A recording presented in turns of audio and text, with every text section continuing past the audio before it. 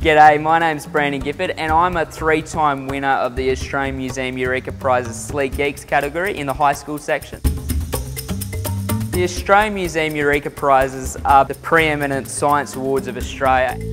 So we were in a science class, just come into science class, and my teacher, Mr. Jolliffe, said, look guys, you got an assignment, you get to go make a short film about whatever you want, has to be science.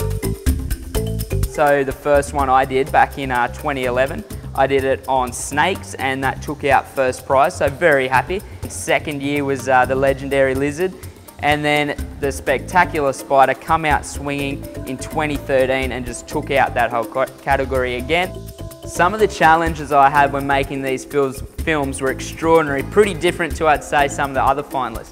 I was filming with highly venomous snakes for the first winner, and so to get some of the shots were pretty difficult because I had to get down on my hands and my knees with a big red belly black snake right in my face, and I had to know the postures that I was after. I was backstage and a film crew from Catalyst come and just stood right in my face, and I just could not believe that I just won. I was just absolutely amazed. It had been a 6-month project, this sensational snake, so it was huge guts effort, and just to win it was just the proudest moment that I've had so far.